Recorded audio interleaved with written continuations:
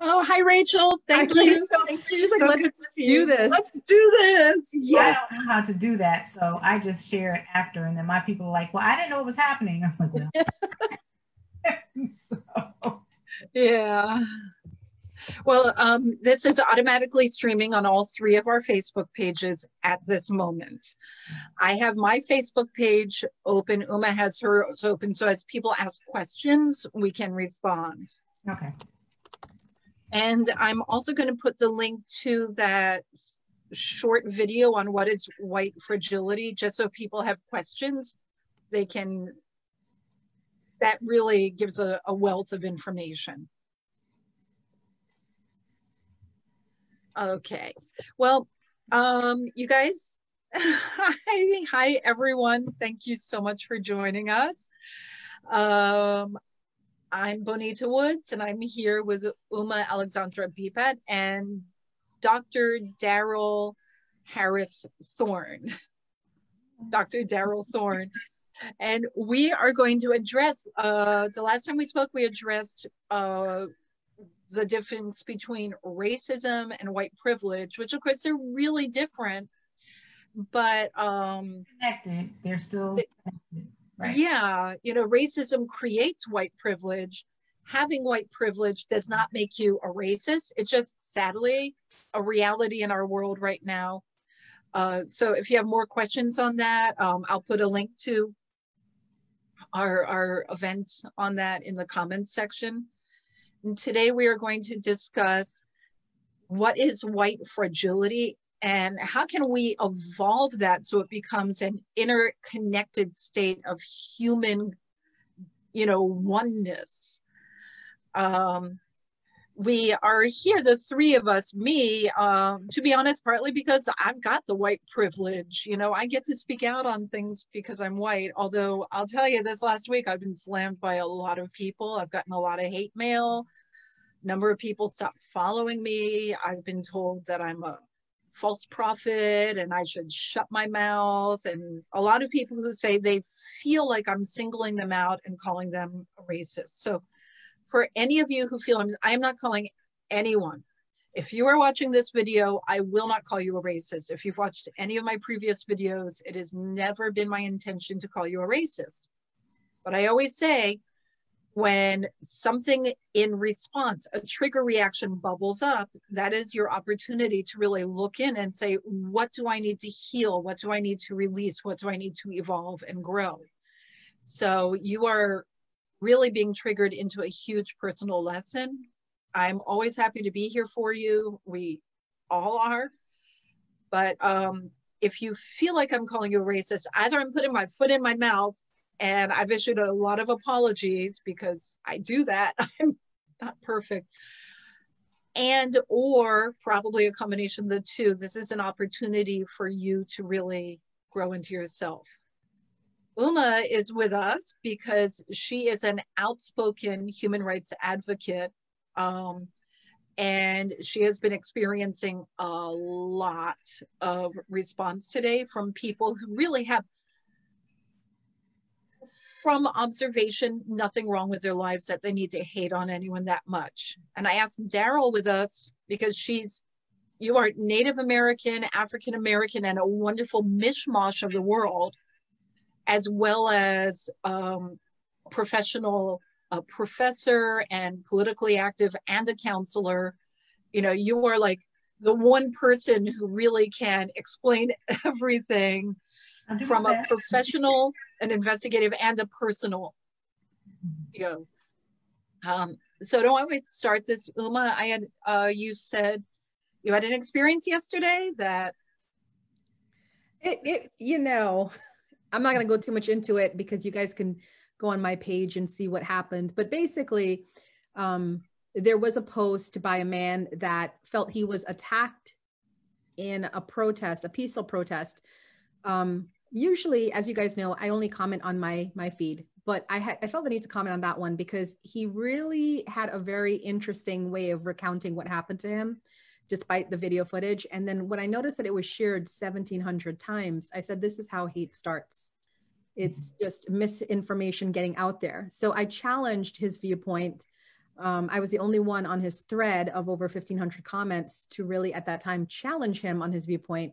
And then I had like maybe about 6 to 8 white people come down on me for my views. This one woman in particular, Julie Fletch, was coming at me and telling me like nasty things, you know, just I'm an ass, go back to my country. If she saw me in the road, she would run me over.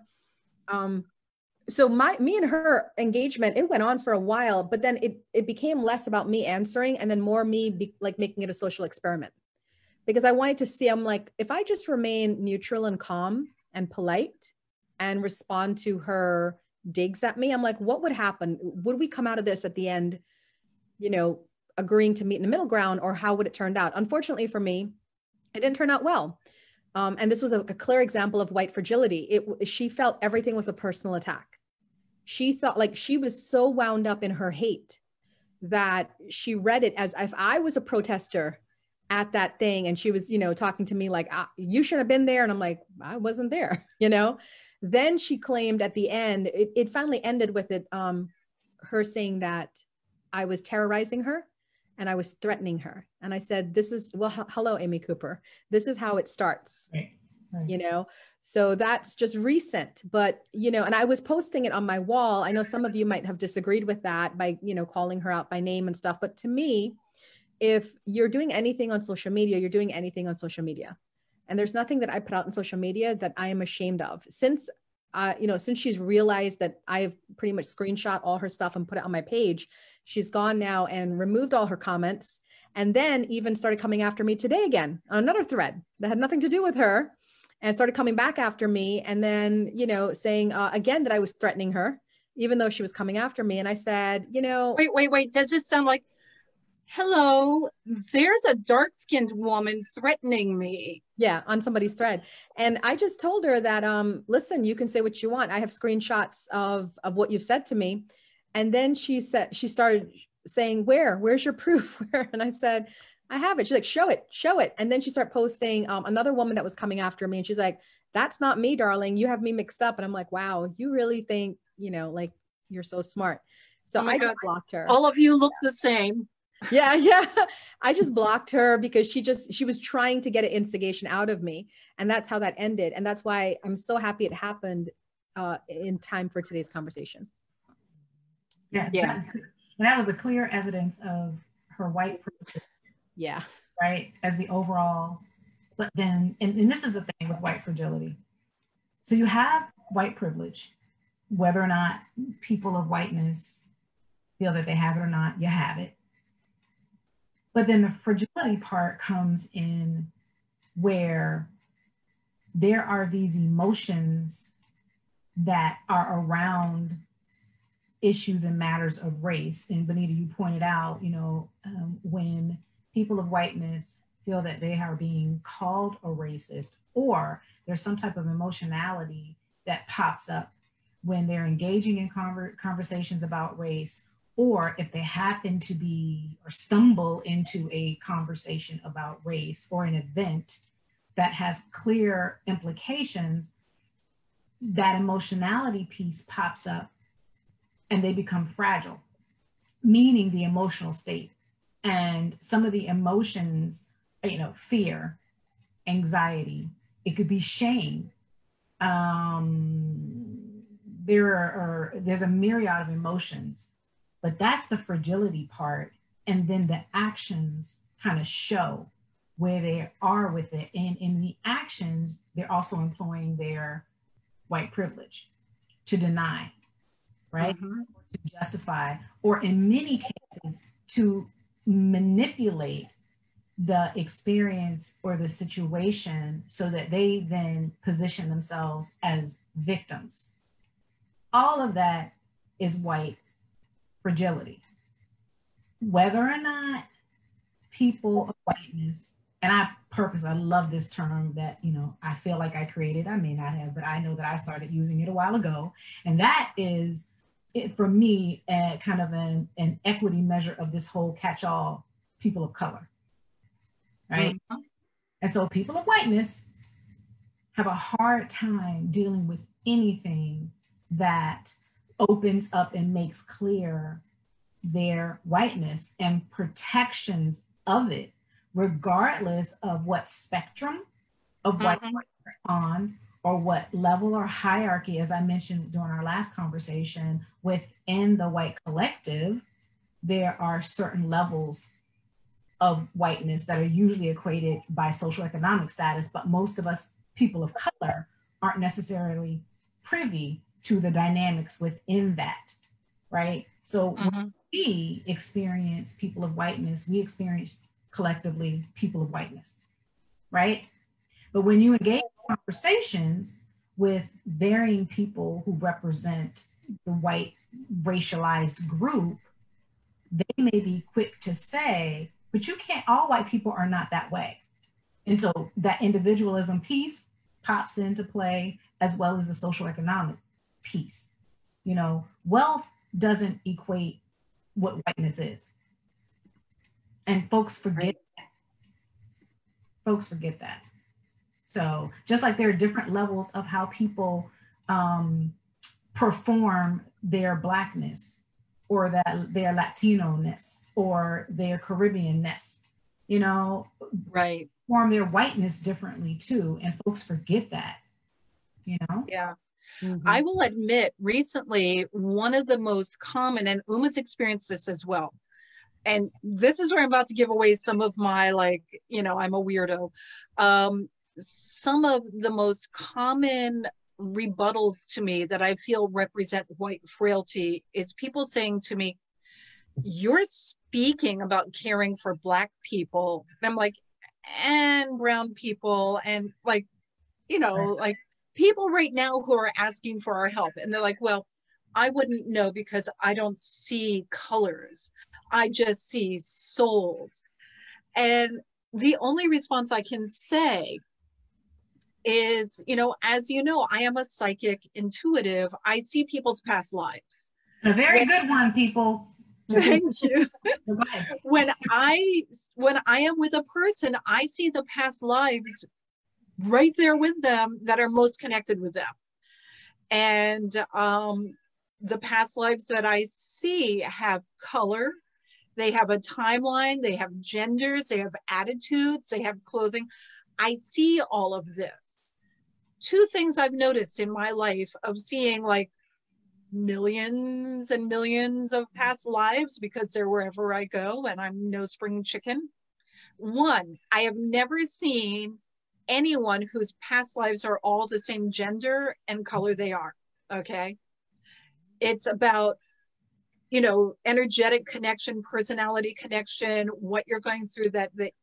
Two, I see their colors. I see all their colors. That is part of who they are.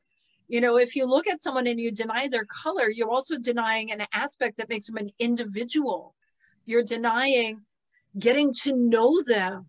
And I was wondering if both of you could talk on this subject, because, you know, yeah, well, we don't need just hear what the white gal says. Yeah, well, no.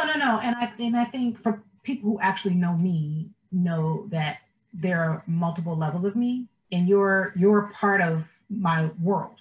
You know, I don't share all of my worlds with people, but the people closest to me understand the world that you're talking about. So that said, going back to the original comment and statement as tied to white fragility, the idea of color blindness is actually a racist conception and idea, regardless of how it might have been framed in families, regardless of how, you know, it seems to not be problematic and inclusive. The reality is that it is. And Robin DiAngelo addresses this, who really coined the phrase and studied white fragility at length. Tim Wise, who really talks more about white privilege, educating people. He talks about this. Eduardo Bonilla Silva, who is Latino, who has done a tremendous amount of work around this idea of color blindness, and that it is racist design. And it goes largely into what you were saying. And some people can't even get to the metaphysical point that you were talking about, you know, Bonita. But for those who can, I think they understand what you're saying. For the rest of the people that can't understand it, So talking about it in this physical moment in which they exist, when they propose, I don't see color, I see people.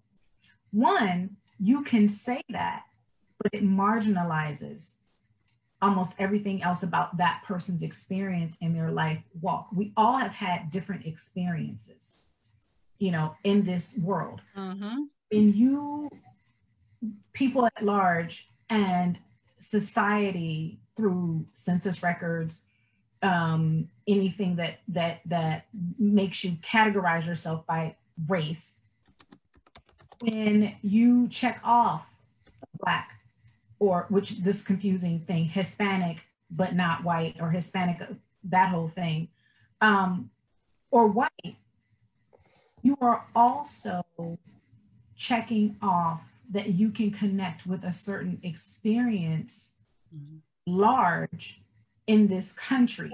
And the experience of people who have been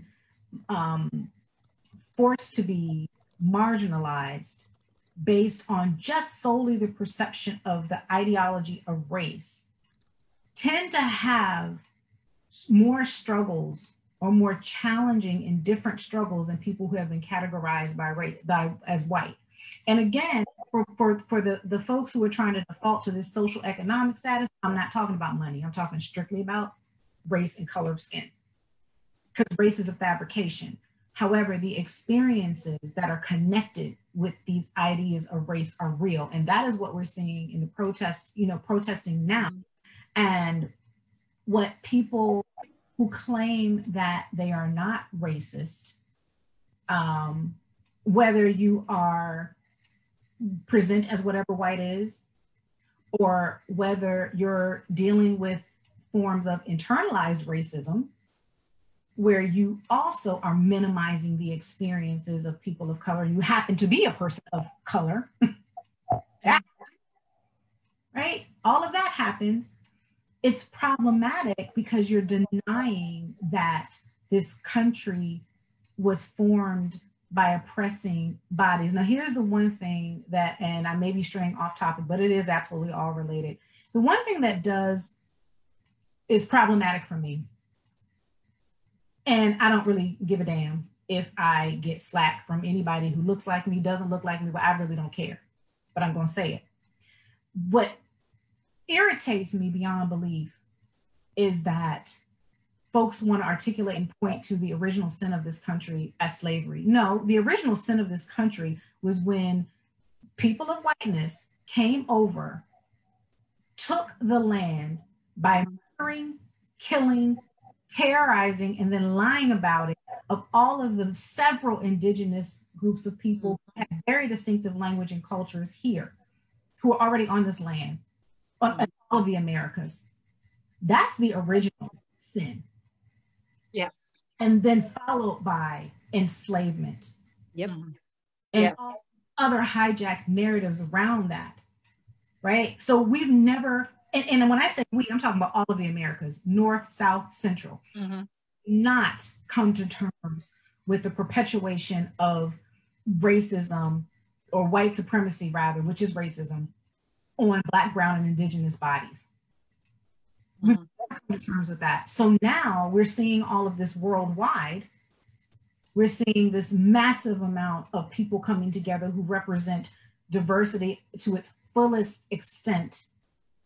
And then you still have this small section of people who are connected with whatever their whiteness is, who can't seem to come to terms with it and default to their white fragility by denying it, or bringing the depth of all of what's going on back to superficiality, the flag. Who gives a goddamn about this flag? Nothing is about the damn flag. It's not about the damn flag. The flag does not represent all of its people, and it's a cloth. It's cloth. Human is much more meaning than a cloth. So well, this is true, yeah. So when people can't even engage, specifically white people, when they can even entertain that level of superficial conversation, and then they get their feelings hurt because somebody challenges them, they're deploying their white privilege, which is racism. It's a form of racism. And then they are sanctioning it through their white fragility. And then they get upset when they're called out on those things. Yeah, and this is exactly what we've been experiencing. And I do want to mention, and then Uma, I would love to hear your response on this, that I think that this situation, I mean, this is hardcore. We're going through a hard time in our country right now. And it's not going to get easier overnight. It's going to become more so. So we need to come to terms with our, you know, racisms, our fragilities, our privileges, our thoughts, our concepts, because the time is now. But I do think there are a number of people who have fallen into this is just how things are without thinking about it. And now that they're thinking, they would like to change. They would like to evolve. So, and we are getting some questions in, which is great. Yeah. But Uma, I would like you to share your thoughts on white fragility. We'll take some questions from viewers, and then I want us to talk about solutions so people don't feel we're just slamming you. To know, we are here to say, how can we evolve this from this mess we're in? But remember, giving birth is always messy, always. Yeah. So for me, the biggest problem of white fragility is that it divides us. Because when you were saying to me, oh, I'm too sensitive or emotional to go into this, or I don't want to own it, or I want to distract from it, or I don't want to face it, you're essentially saying your self of importance is more important than a sense of community. And I don't tolerate that. We are here together, and no one should be having a good night's rest knowing that the majority of the population suffers, whether it's the hand of racism or inequality between men and women, or, you know, crimes against people with disabilities or LGBTQ. None of us should be getting a great night's sleep. If you call yourself a light worker, and I'm gearing this specifically to the spiritual community, this is an active role. It is not a passive role. We have a lot of people that come into the light working community, and I'm saying this as a spiritual teacher for the past 11 years. There is a lot of people, particularly white people, that come into the metaphysical world looking for an escape from their lives, from their problems. I don't work with those people anymore. Because once I start to identify in you, you're here really to just distract from your life. And you have no desire to actually change who you are or fix what's going on, then we don't need to be in communication anymore. There are many teachers that cater to that. They'll put up these fun classes and these meditations and things just to make people feel better. That to me is akin to the pharmaceutical industry. So I have a bigger fight here, right? And the fight has always been for me, for people to be true to who they are, to own it, to own who they are, and then to heal from it. You know, I very much follow Bob Marley. And in one of his songs, he said, none but ourselves can free us from our own minds. And that's the truth of it. I'm not here to pick on you. I've gotten a lot of white people tell Bonita that they feel Uma's picking on them. No, I am not here to pick on you. I am still in my spiritual teacher role. And if I'm identifying with you something and I'm saying, hey, let's look at this. It's the same thing I'm doing when you come to my classes and you talk about an issue and I say, hey, let's look at this. If you are taking it personally, you want to get to the bottom of what is triggering you about this. And I've had some really beautiful white people come to me and say, your words are triggering me, but I want to know why. And I want to work on this and I want to fix this. And I say, good, then we can work together. But then if you go to, my words are triggering me, but I'm going to take it out on you. I just saw a white woman go off on Bonita's thread, calling her a false shepherd and all of this. And that is unacceptable. If you call yourself a spiritual teacher, because she is apparently a spiritual teacher in the area, if you call yourself a spiritual teacher, then if you are having an issue with what Bonita is saying, because again, I believe we have freedom of speech, and she's saying it on her platform, and that's the way she's choosing to use her energy and her voice, then you take it up with Bonita privately, or you move on. You leave her group, you leave her page, and you move on quietly. I had the same issue happen, as you guys know, last week with another white woman and a spiritual teacher in the area who chose to come to my platform and publicly debase me. This is not love and light behavior. We each are allowed to have our own platforms, and we each are allowed to follow them. I get people who come to me from other teachers and who say, this person is doing XYZ. I said, God bless to her. That is her platform. She has every right to do it. So what we're seeing on Bonita's wall, on my wall, is a myriad of experiences that point to white fragility. And it needs to stop, because the truth is we need the white people's voice in this. We cannot do it alone. We need to stand together. And, you know, people have been accusing me of now being political. No, I'm sorry. This is not a political issue. This is a human rights issue. And that's my say on it.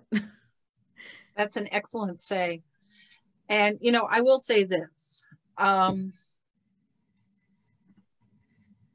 mean, the one thing that is coming up again and again here is this is a time for all of us to come together. And I am not saying just because I'm white, I have it better than anyone who's not white. Just as I'm not saying because I'm a woman, I have it worse than guys. I've had my experiences and I've made my choices in my life. And, you know, sadly for my family, happily, I don't know, I'm a mixed bag here. When I see someone who's being unfairly repressed, I speak up. If I see someone hitting a child, I speak up. I intervene. It's just who I am. If I see people whose only, you know, difference is the color of their skin being murdered in front of me, yeah, I'm going to speak up. That does not mean I think people who don't speak up are bad, because there's a variety of reasons why people don't speak up. Some people, you know, and I'm not going to get into all of that because we all make our life choices. But if what I just said, I speak up, makes you feel bad for not speaking up, then you have a choice. You can be angry at me, or you can look in yourself and see what, you know, what answers you come up with, what answers are in there that are calling to you in the shape of a deep emotion. And that again will be individual. So we have a question that I think is timely from Rachel. Mm-hmm. Okay, so how do you define and tackle white fragility? What I've been doing is attempting to open up a conversation by starting with, are you open to hearing and listening differing opinions? I've always met with the answer, yes, but the conversation tends to prove otherwise. I think, Dr. Daryl, we can hand this one to you. Yep. Well, and thank you, Rachel, because that's a great question. And that goes to how I was trying to characterize it. I will kind of plug a little more of, I know I keep, Barbara D'Angelo is like the go-to right now.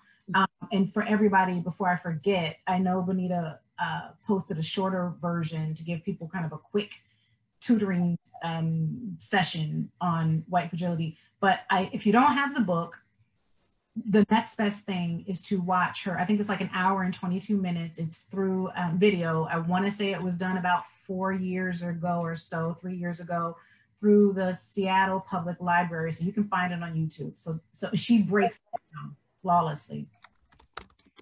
But here's the thing, and this is why I gave a quick characterization of it. You saw and you experienced exactly what you were supposed to see and experience. Now, understand all of this is complicated. It's simple yet complicated, because it is what it is. You opened the door based on what you said. What you were met with was the person's superficial, and I'm going to let me frame this, and I'm making a couple of assumptions. I'm assuming that you connect and you are ascribed whiteness. So is the person that you opened the door to. So there was probably an assumption that the other person had that you and that person, by virtue of shared ideology of phenotype, that you were on at the same place. And you were like, no, I'm going a little bit deeper. And that person couldn't handle it. So you didn't meet that person where they were, and you challenged them to go deeper. And so, yes, you experienced the fragility. So you already know what it is.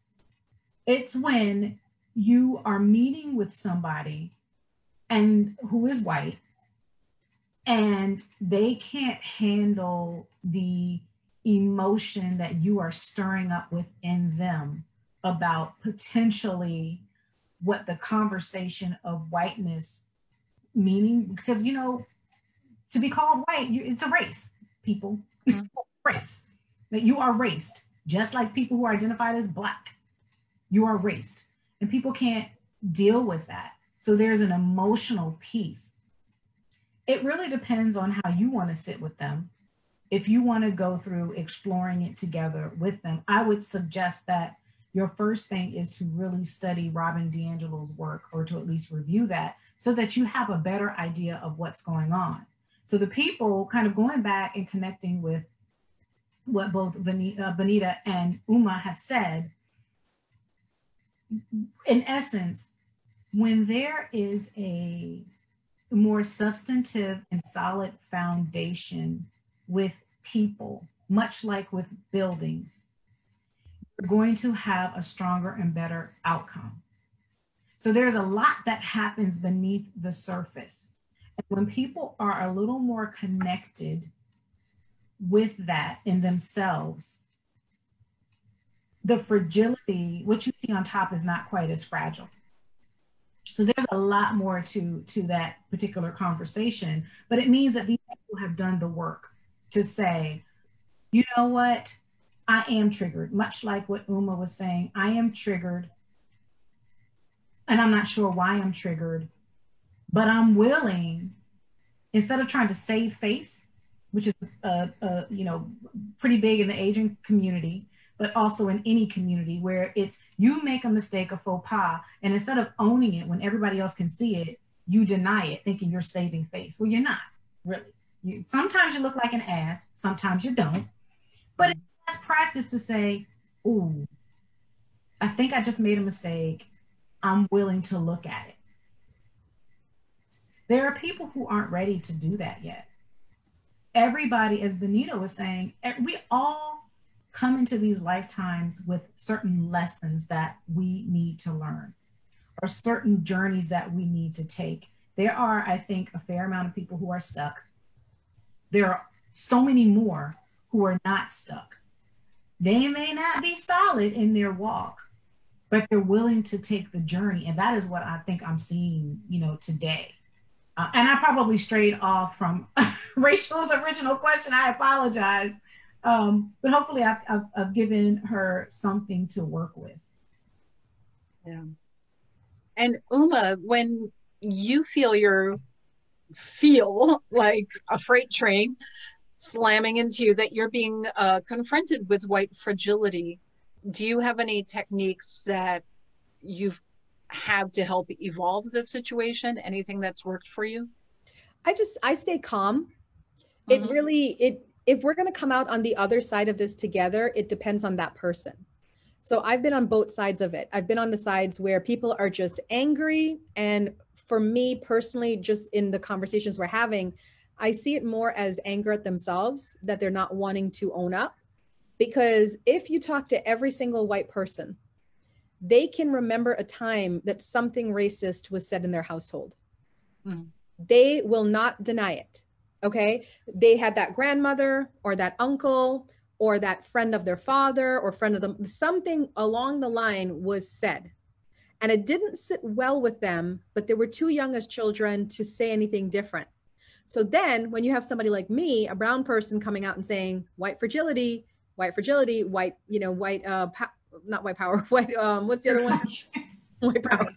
Yeah, privilege, you know, all this other stuff. Yeah, like white privilege and stuff. It triggers that earlier memory in them. And instead of saying, gosh, you're right. I remember my grandmother said this and blah, blah, blah, or my dad didn't allow me to date, you know, Black men and stuff like that.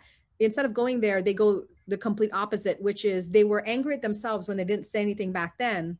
Now they're angry at me for calling it out, and it's just going to come right at me. So how I deal with it always is to stay polite, stay calm, even when they're yelling at you, cursing at you, trying to cut you down, you stay calm.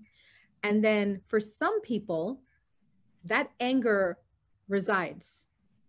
And when that anger resides, then we're able to have that conversation. Well, what do I do? Where do I go from here? And my answer has always been, use it for the cause. So what that you have white privilege? That's great.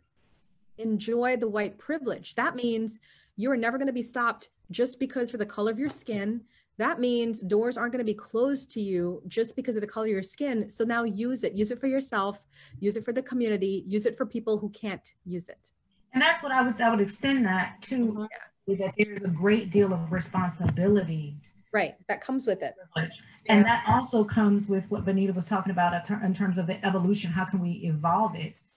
Well, for people of whiteness who are beginning to really understand the impact and the power of their whiteness, just like there are people who have been identified as Black or ascribed Blackness who are finally seeing the power. And I got to give a shout out to all of the athletes, those, especially those who stepped up to Freeze and all of his BS. And also to the stepping up to confronting just all of the major leagues, because they had this power, but they're stepping into it and using it, and it's not lip service. So part of how we can evolve it is to do something. I want to go back a little bit to something Bonita said earlier about in terms of what people can do if they, well, white people specifically, but any person, if they're not comfortable with what they're hearing from Bonita or from anybody else, or they're not at a place where they can speak up, there are, and I'm talking specifically speaking up in regards to bringing people together with the protesters, the actual protesters are doing, unity. You don't have to use your actual voice. There are my two children, I'm so proud of them. Both of them are taking part in various marches locally, and as a mom, I'm like, okay, mask up, hand sanitize, when you get home, shower and all of that, but they're doing something. There might be other people who may have old school letter writing campaigns or Facebook campaigns. Still, other people may be brave enough to begin to engage conversations with their local communities. Your local community could be the people in your house. It could be the people on your phone. We are doing this. I teach.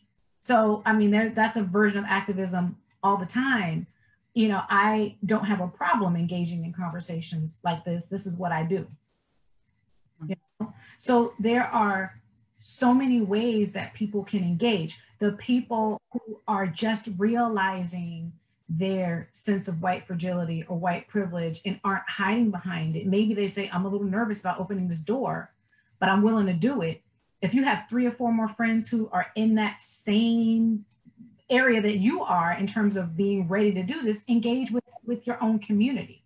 So there are so many things that people can do that don't necessarily require them being extremely vulnerable by putting themselves out there, to potentially receive flack from people they thought would support them. You don't have to do that, but you're doing something. But it really does start with each person, and also doing that internal examination, as to where you are. Yeah. And I would like to add on my side of dealing with this. I feel anytime anyone reaches out to me with a response to what I'm saying, what I'm putting out there, even if especially if they're responding from a state of fragility, I have been reaching back out to a lot of phone conversations and Zoom meetings of, I feel genuine concern. If there is someone, especially if there's someone that I've known for a number of years and they're responding to what I'm saying, feeling targeted, I want to talk with them and I want to help them feel better and help them release whatever is this bullseye they've got inside of them.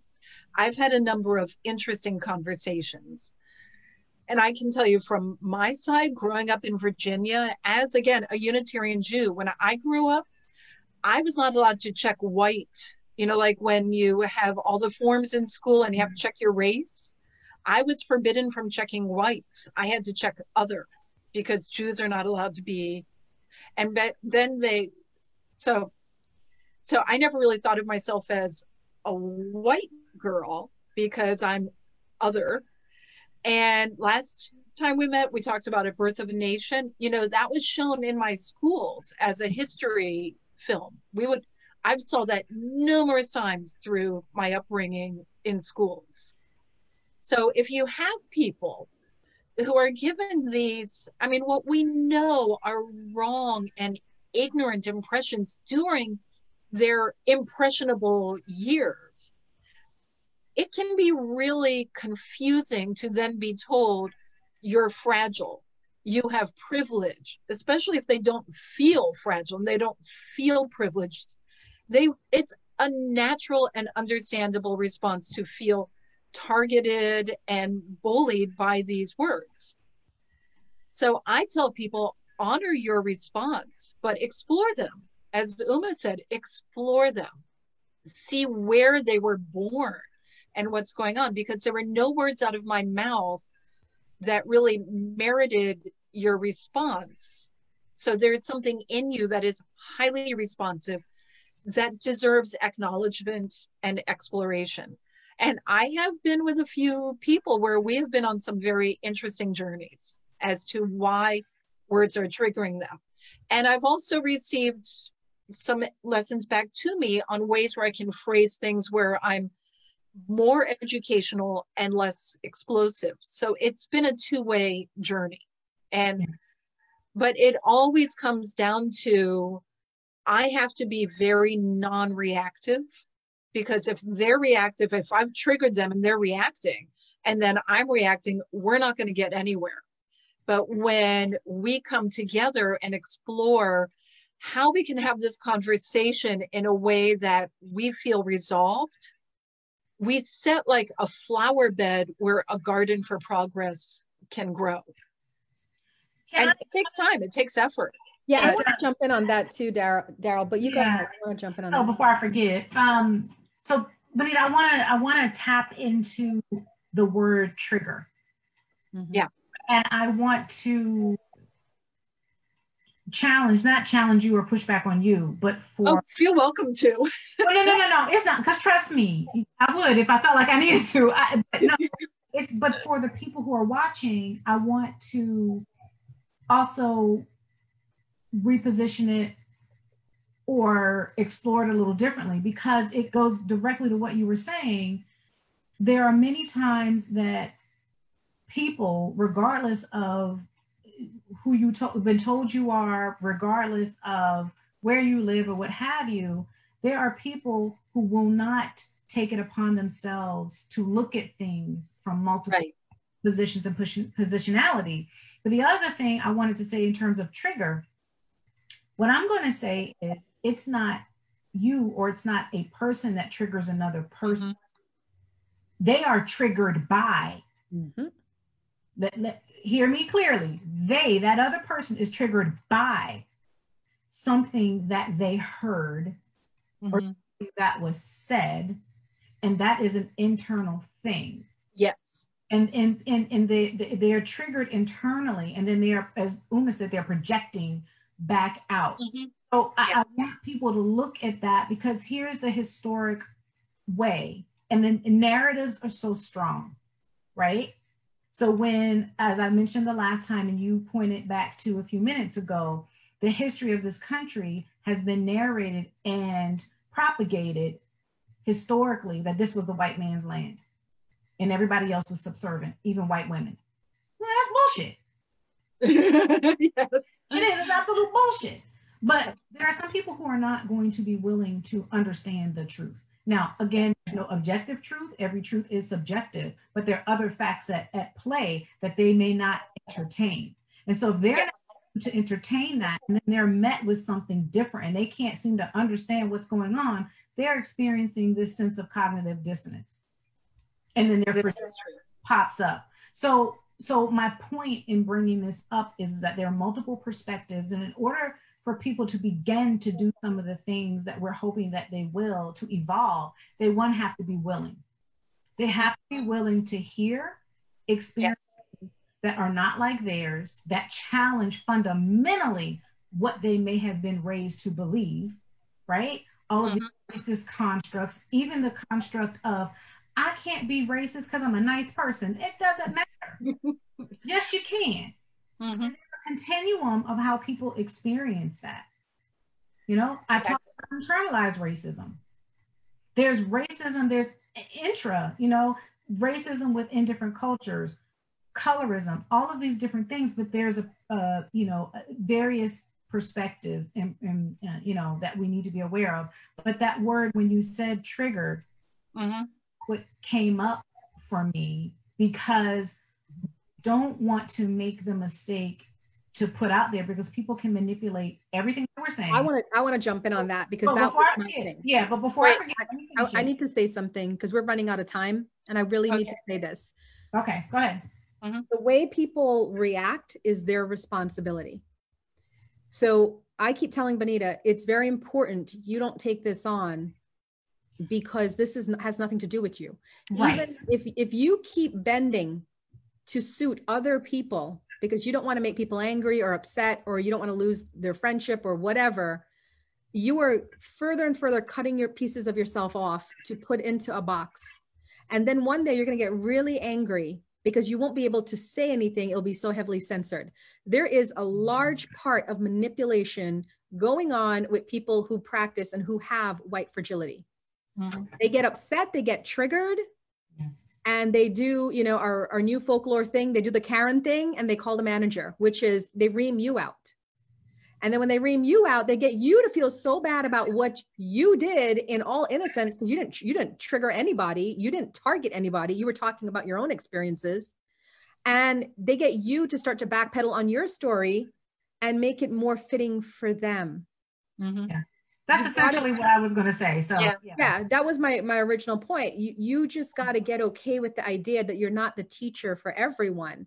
And you're probably going to lose a very large part of your community.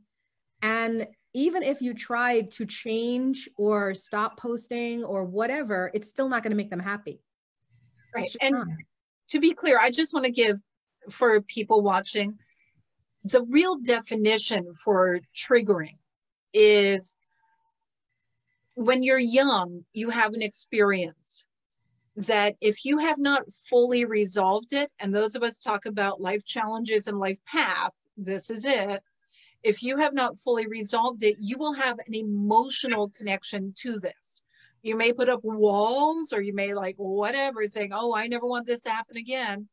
And then sometime later in life, someone says or does something that triggers the emotional memory, can even be the psychological memory of that moment.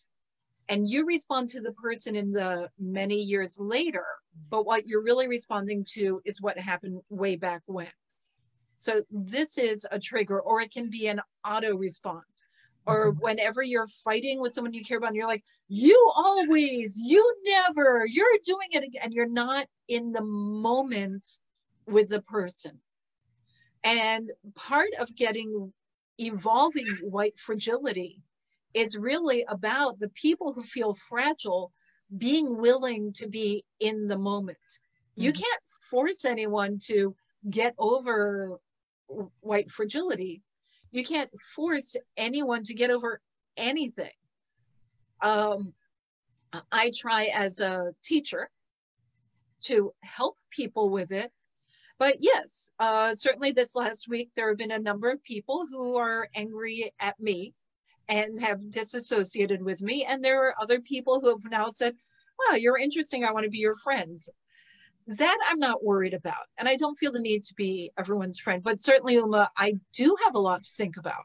I do have a lot to think about. And I told you today that as you, by speaking out, I now have people threatening my family, threatening my home, threatening my business, threatening my reputation. I've been receiving a lot of threats. And I'm also told it's not my right to react to these threats because I'm white. So I get white disprivilege. Wow. If I were dark skinned like you, then I'd get to speak out. So what I'm telling me, the common thread between all of them is shut up and just teach your nice spiritual stuff, you crazy old B word. You know, that's basically what they're telling me. Shut up. No one wants to hear what you have to say. You know, and I'm like, well, that doesn't sit well with me either. Right. But I don't need to react to what they're saying, because when I feel triggered by what they're saying, I'm like, I need to stop and think about this. And we spoke about this earlier. I said, I have a lot to think about because I need to go forward with action, not reaction. And in order to do that, I need to make sure I'm clean in here and I feel good about my actions going forward. Believe me, I would love for us to meet this way once a week, like forever, because I feel like we have a lot to say. No one's going to shut that up. However, I will also continue teaching meditation and energy work and helping people connect with their past lives. I don't need to be either or. Mm-hmm. And I do not need to make any decisions based on my skin color. And I hate to say it because I'm white, I get to do that. Yeah, that's the point. You do. Yes. And so here's the thing. And for everybody else who's not white, we all get to do the same thing. It's a thing in our resolve. You know, I'm sure I push a lot of people's buttons. I don't care. I push my family's buttons. I push my students' buttons. I push buttons of people who I probably don't know.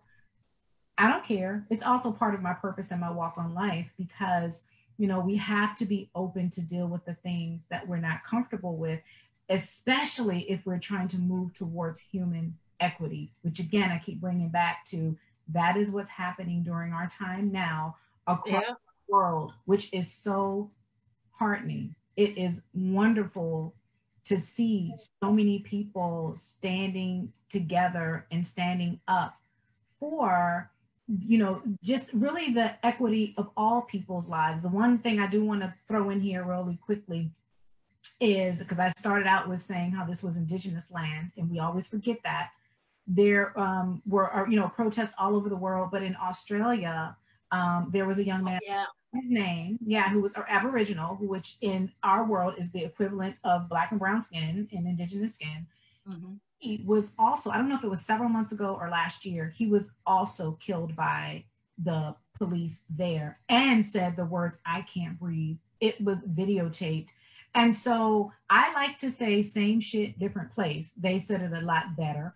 But it's really the same thing. It is a lot of crimes against Black and brown and indigenous people and skin by the powers of however whiteness shows up and has been constructed in those particular communities. So this isn't just a United States issue. Right.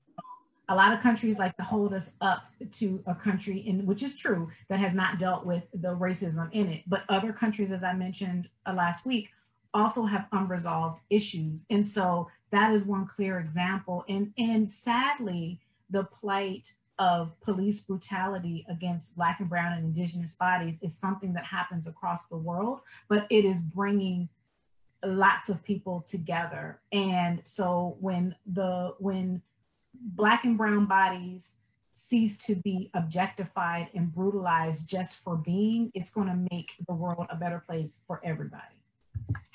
Absolutely. Absolutely. And Uma, I know you got something you've been patiently waiting to share. About how we can turn this around? Is that what you, how we can turn this around. My thing is, for those that have white fragility, the one thing that you can do to empower yourself and empower the community is to take personal responsibility. Sometimes you just have to look at the mirror and say, this is what I am. It is what it is. Now, I can't fix the past, but I can fix the future.